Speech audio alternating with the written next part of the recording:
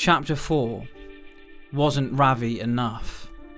Jesus' radical emptying of church filth. The hedged walls of the church maze that we're leaving are constructed and deeply rooted by denominational distinctives that often pass under our radars. They circumvent our best discernments due to the popular assumption that because a ministry team leads a large church or has a large social media following, what they are teaching must be true.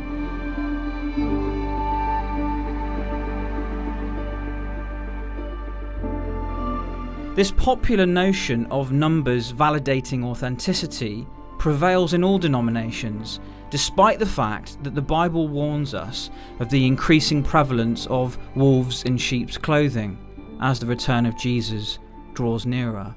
Today, the maze-like ensnaring effect of Christian denomination is that many good people of sincere faith honestly believe that remaining within compromised forms and systems of Christianity is virtuous.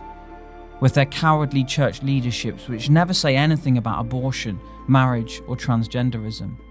People, probably like you, think that it's a question of finding the best place, the best compromise on the denominational spectrum, or that, like a snooker scoreboard that can be easily changed when needed, we think that our relationship with other parts of the church are just a question of a tweak here and a tweak there.